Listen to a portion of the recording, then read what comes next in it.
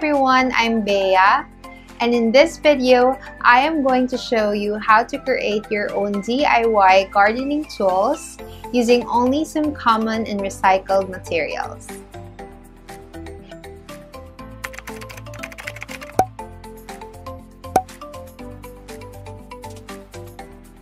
This way, you can skip buying a bunch of pricey tools, and you can also help the environment by reusing and recycling materials that would otherwise be thrown away.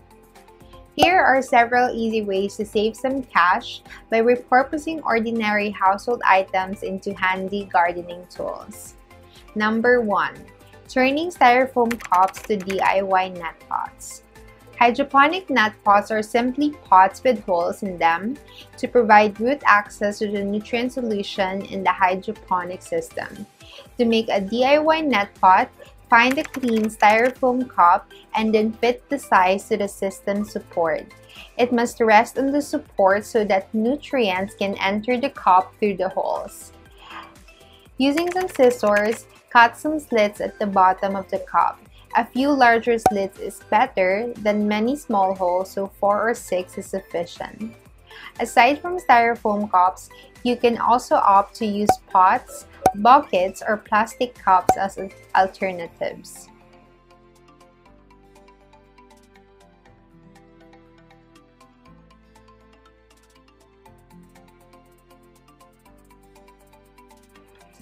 Number 2.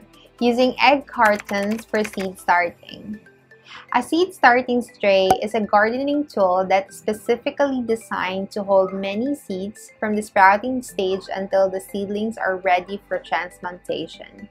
Seed starting can take a lot of time and resources, but if you roam around your house, you can find some materials such as egg cartons, which can be used to sprout seeds in an inexpensive and sustainable way. Depending on how many seeds you are starting, you may need to plan well ahead to save enough cartons. If you don't have any at hand but have friendly neighbors, you may save some of their cartons from the garbage. Using a pointed stick, poke holes at the bottom of each cell in the tray for water drainage. Find a flat tray and place it under the bottom of the carton so that any moisture will drain out into the tray underneath. Lastly, fill each cell with your cocoa coir or any growing medium into the appropriate depth. Aside from egg cartons, you can also use Tupperware, plastic containers, and ice cube containers to hold your growing medium and seeds.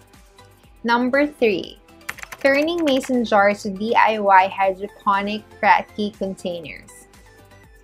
There are various hydroponic systems on the market in various price ranges, but using inexpensive mason jars is a budget and ecologically friendly option. With a little creativity, your jar can be a 2-in-1 jar that serves as a growing container for salad greens and a cute decor for your kitchen. To make a DIY Kratky container, go to your kitchen and find some mason jars. Depending on your plant, you may need to find a jar with a 1 liter to 3 liter capacity to hold water. You also need a way to block light from entering the jar in order to prevent algae growth. To do this, you can use a black spray paint, a tape, or a light blocking dark fabric sleeve to cover the surface of the jar. The latter allows you to easily view the root systems of your hydroponic jar and determine when to add more water.